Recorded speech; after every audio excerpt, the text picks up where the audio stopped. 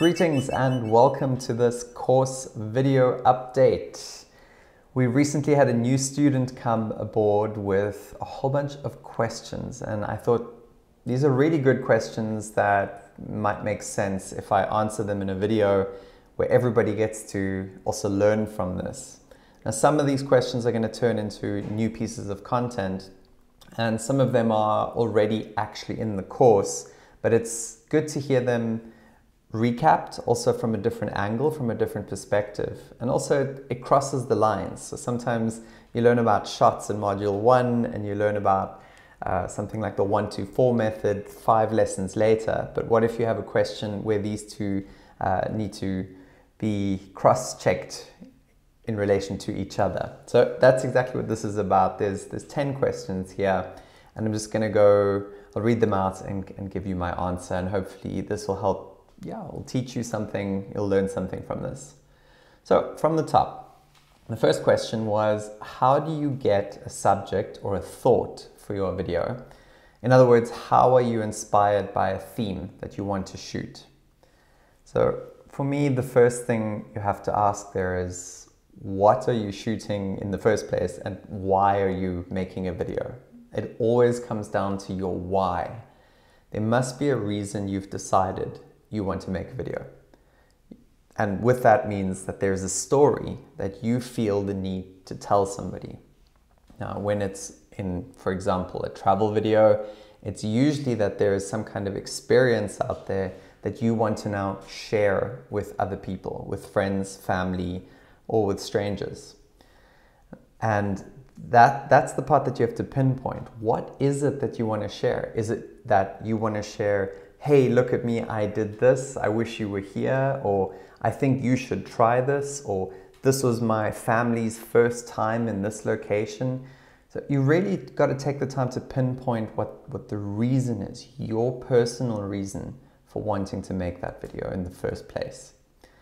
And once you got an idea of what that is, then the inspiration comes from your own interests. Pretty much. So if you take me, for example, it doesn't matter where I go in the world, whether it's locally in South Africa traveling or if I'm going overseas, my interests stay the same. That's the one thing that doesn't change, what I like, the food I like, the activities I like.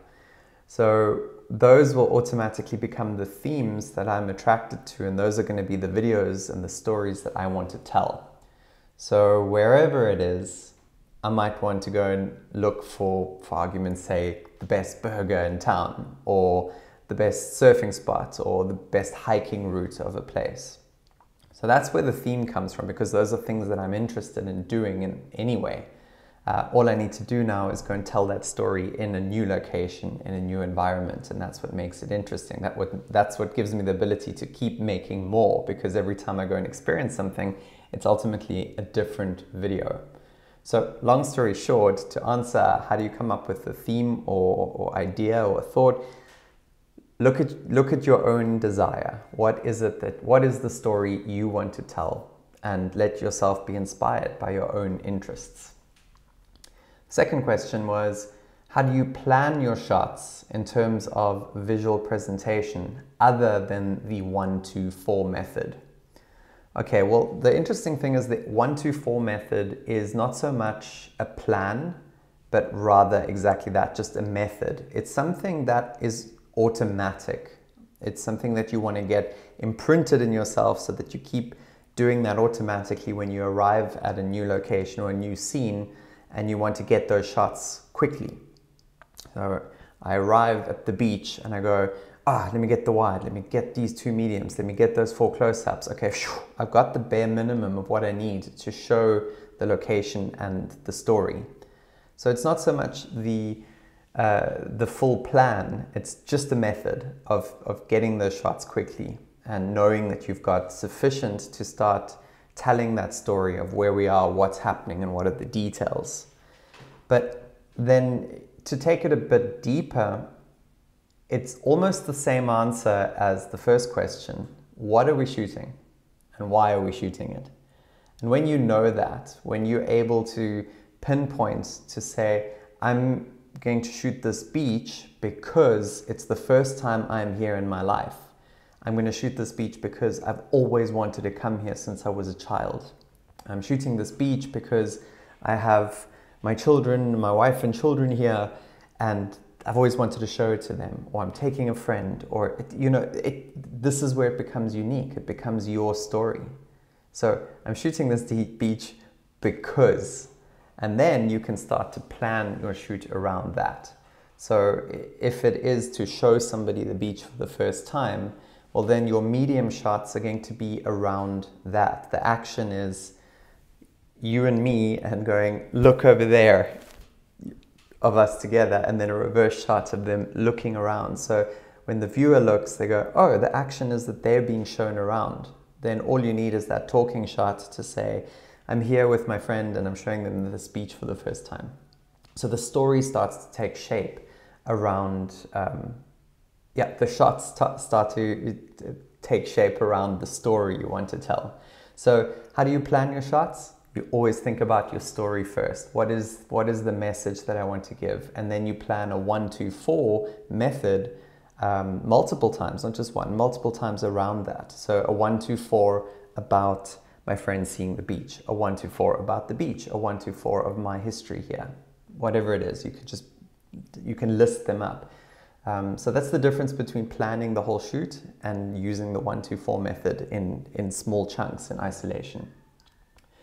Question 3 is, how do you decide background music for your videos, and where can you get royalty-free music from?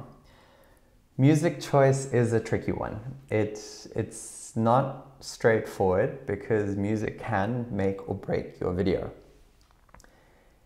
So yes, it does take a bit of time scrolling through media libraries and playlists to find the music that you want, that best suits the mood and the feel of the song, of the video you want to make.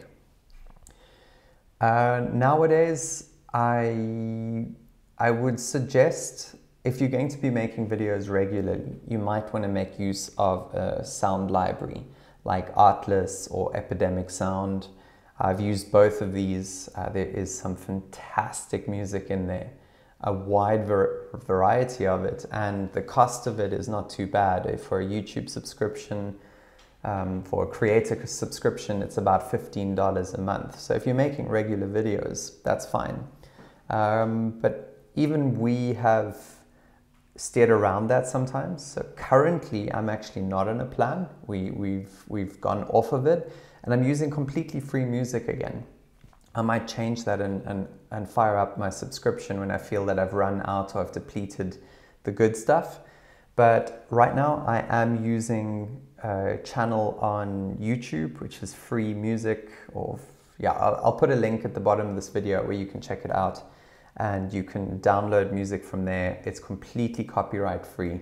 And there is some good stuff in there. The problem is you have to kind of rely on their playlists. So if you're looking for cinematic music, you go to the cinematic playlist, but you still got to click through and listen to it and find the stuff that you want. So the best advice I can give you is spend one afternoon doing this and downloading all the tracks you like and put them in a folder somewhere. Have 10, 15 tracks ready to go so you don't have to think about it for a while. I've done that.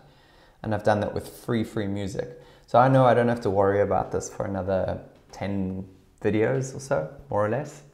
And yeah, so that link will be in the description below. I have recently added a lesson to the course where it describes how to go to that channel that I'm talking about and download it and get that music to your phone.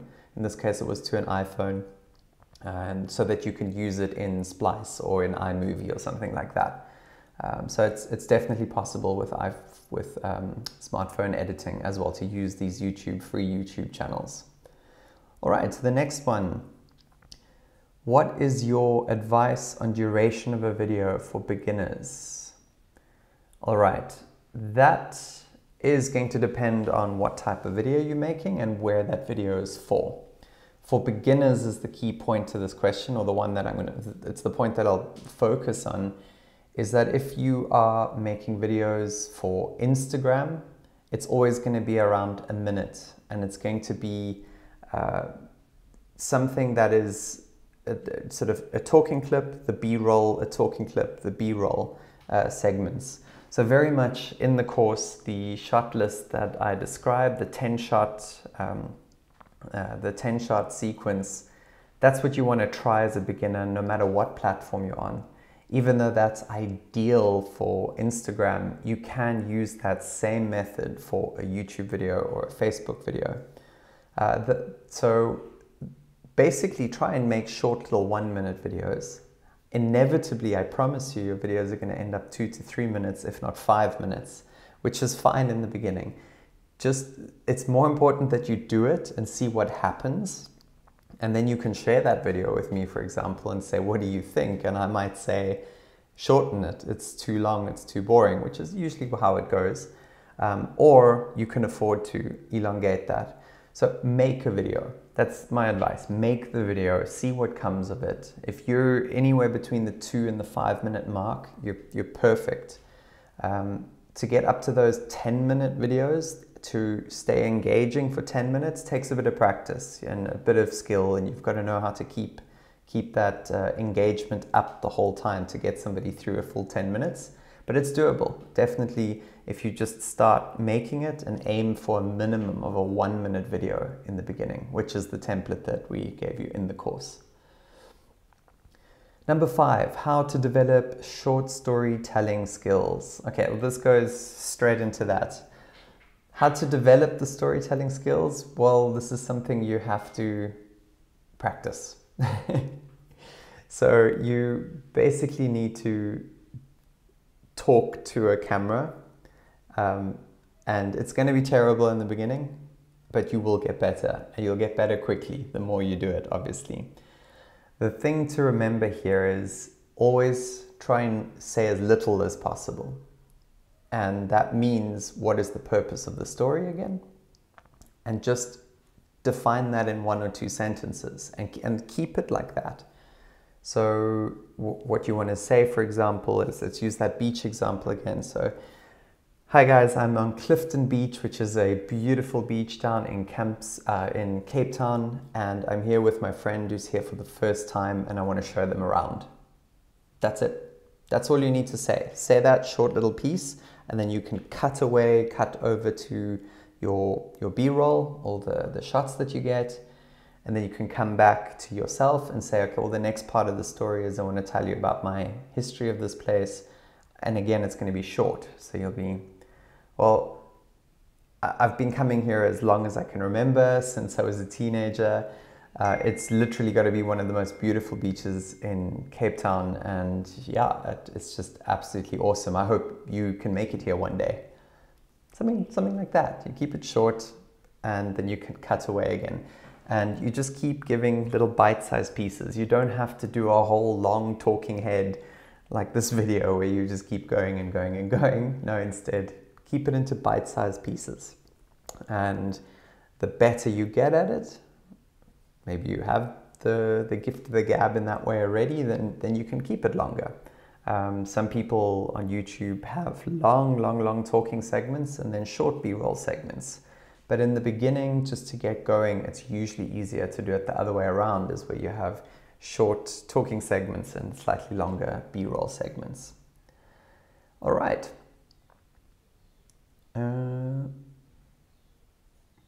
Let's see this one. How do you add interesting elements to a video for an audience not to get bored? Okay. So the number one thing for audience not to get bored is the rhythm of the edit. You need to keep your audience constantly engaged. You need to keep their brain busy, in other words. And this you can do just as I just previously described, that you get a couple of shots like this, and then you go to the talking and you go back to the shots, and that keeps that rhythm going, so that just as they think they know what they're seeing, you change it. And then just as they get used to that change, you change again. So that it's this roller coaster of you go in, you show, and just before they get bored, you change again and change again. So this is why it's so important with something like the 1-2-4 method, because a wide shot, if you have 3 wide shots back to back, the audience is almost going to expect another wide shot, and that's when they start to get bored. But if you give them that wide shot and then cut straight away to a medium, their brain's busy now. So they had to identify the location first. Now they have to identify the action. So you're keeping them active. And then you cut to a close-up and they go, oh, that's nice. And another close-up and another close-up and another close-up. And it goes, oh, these are all nice, but now I know you're going to give me another close-up. Back to a wide. Oh, it's the location from a different angle. Let me look at this. Oh, now the person's talking. So it's that variety that you've got to keep going at. And obviously the story's got to evolve too. So these scenes need to be diverse in themselves, and then scene to scene has also got to escalate. So you want to build that tension of we're going somewhere, so a travel scene, and then the arrival at the scene, and then maybe something went wrong or you didn't expect it. So basically keep it in short elements that are controllable for you as a sort of early first-time video maker, and keep that idea that I want to keep changing something, keep building, keep the shot variety, keep the story moving. Camera moves for beginners to make video look more cinematic. Okay, this is something that we have just started adding to the course. You'll see on YouTube there's some new content out as well. Cinematic video is a huge term that people really want to get better at, because obviously it's amazing when your videos look amazing. And when it comes to movement specifically, as a beginner, keep it short, keep it small, keep it very slow. So using slow-mo on your phone is a good way to trick the audience into keeping stabilization, but you don't have to use that. The point is though that you have to use slow movements. So moving forward, moving backwards, and then the side to side is another one. So that's something you can do with every shot you do. Say you're looking at a scene or a viewpoint, then to get a little bit of perspective, put something in the foreground, like some flowers or a fence or something that's in the foreground, so you can see the movement as you come towards that. The background will stay pretty much the same, but the foreground will move, and that's what gives you that cinematic feel. So arrive there, look at it, push roll, and then just do your count of 1, 2, 3, 4. And then before you stop, just do it again backwards, 1, 2, 3, 4. I usually kill it then, and then I do another one, and I do a sideways, 1, 2, 3, 4, and then go sideways the other way. And then I look afterwards which one is the best of those that I want to use. So there will be more on this soon. Also, I can put links to the more information about cinematic videos. Use the CMCM rule. If you haven't heard of that, it'll be in a video. You won't ever forget that. CMCM. Do, do, do, do, do. All right, voiceovers. Not comfortable hearing my own voice, but I do want to give it a go. Okay, yes, this is this is a huge one. This goes for voiceovers as well as talking to camera. Most people don't want to do it in the beginning. It takes a bit of time to desensitize yourself to the sound of your own voice, the look of yourself. The good thing is we're living in times where this is happening to us naturally. Most of us send voice notes these days on messenger apps like WhatsApp and end up listening back to our own voice. So we're getting more and more used to seeing and hearing ourselves, but that doesn't mean we're entirely comfortable with it yet. Again, if this is the method of conversation or delivering information in your videos you want to use, in other words, you being in the video, it is something you're just going to have to practice. It's something you're going to just have to do, put it out there, and do it again and again, because you'll desensitize yourself and you'll get used to it eventually. It completely goes away at some point. And with that, your confidence will grow and your storytelling gets better. And yeah, so by all means, start with the voiceover and then build up to talking to camera. And it's something you can practice off camera as well. Definitely when you're driving, talk to yourself, practice your intros to a video. But at the end of the day, you have to actually publish it to get over that fear. You actually have to put it out there into the world and say, I don't care anymore. It's got to go. Your first video won't be great. Mine weren't great. Go to our channel Travelvids on YouTube and go back right to the beginning. I mean, my first videos were terrible in terms of the way I spoke to camera and that. So practice, practice, practice, practice. All right, 2 more questions. One is your color grading technique. All right, so many of the videos you've seen on YouTube, in our case, were actually edited with Final Cut Pro, not always on a smartphone. And that's because it's just easier. It's way easier to control color grades. We use something called a LUT, an L-U-T, which is basically a filter, like an Instagram filter. You drop it on the video and it looks amazing instantly.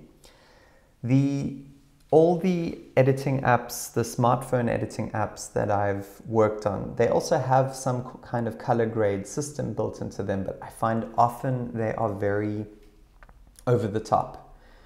And also, I find it's very difficult to go into each clip and add the color grade and the next clip, and then go into the menu and add the color grade. Whereas on a desktop editor, you can highlight everything and drop the filter on everything. So here's one quick tip on how you can do that on a smartphone. Finish your video without a color grade, export it, and then bring it back into a new project as one clip, and then add one color grade to the entire clip. That way you don't have to go into the individual clips, and it's just one click away, you export it again and you're done. 9 times out of 10 with those color grades, as I said, on a phone, they're over the top. You can just tone it down, pull it down to about 80%. But it definitely can still make the difference between a very washed out, plain looking video and something that does feel more cinematic. However, on that topic of how to use Final Cut, I'll answer that in the next question. The 10th and final question was, in the future, what can you expect in terms of learning mobile filmmaking and other things on Travelvids? So where's this course going, basically?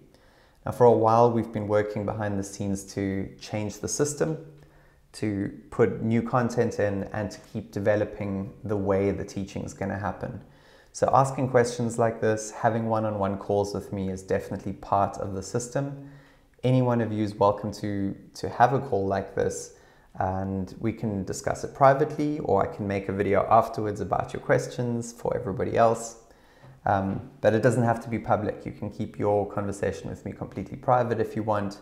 And also, what I really implore you to do is to start submitting your work for feedback. Not just privately, but also on the Facebook group that we have at the moment. And we can also do it on a YouTube channel if you want to share that with me. The point is that getting feedback to your videos is the quickest way you're going to learn to improve. So learning to make your first one, that's on you. But if you want to get better from the first to the second, dramatically better, then submit your video and let us look at it. Let us talk about what could be improved. And like I did for one of our students, Steve Bolnick, he submitted his first video. I edited it for him, showed him what I did, sent it back to him, and since then he's on a go. He's got a channel now. I think he's on his 6th video. He's making short documentaries using mostly a phone. So I'm very impressed, and thanks Steve for doing that. And I'm glad the feedback helped. So yes, feedback and questions is a big chunk of where this course is going. And from the results of that, we will make new content where it's necessary, or make update videos like this when necessary. Some of the other things that we are adding in now are the checklists. So we started off with the birthday campaign, meaning it's literally a shot list that we provide you, which is a generic shot list on how best to cover that situation. So certain things like birthdays are predictable. We're going to make a wedding one because that's an experience too. especially if it's a traveling wedding. But also hiking video is pretty much the same. Arriving at art gallery is the same. So we're going to make some checklists for each of these individual scenarios. So please also submit that. And then there's also another type of video which isn't as predictable. And we have had one request for that already, which is vlogging, to talk a little bit more about vlogging and vlogging for YouTube, which basically means it's a little bit more of an elaborate storytelling. And yeah, so vlogging is hot topic at the moment for me to get on and to get that to you. Let me just double check what else I've got. Video types. So breaking down the difference between what's for YouTube, Instagram, and Facebook. That's a chapter that needs addressing. And yeah, with that also, what about videos that don't go online, videos that you want to share on WhatsApp? So yeah. Then the last one, the very important one, which refers back to the previous question. This is something we haven't brought up yet, and that is that editing on a smartphone is a beginner tool.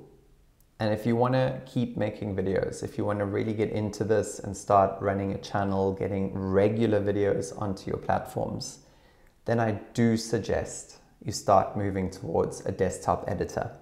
Something like Final Cut on a Mac.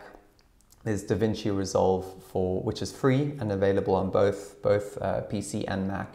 And those are two platforms that we are going to start doing tutorials for and adding to this course. Because I think once you've reached this point of creating your first 2-3 videos, it's time to move to a desktop editor. And that's where you can take your videos to a whole nother level, where your B-roll and your main track can start overlaying and other cool tricks, including the color correction and that type of thing. So that's the biggest thing that we're looking forward to, is moving you to something like DaVinci Resolve, and yeah, making sure that your videos are better and better and better. So that's my update. I hope those questions were helpful, and if you have any others of your own, yeah, fire them my way. Look forward to hearing from you. That's it from me, and I'll see you soon. Cheers.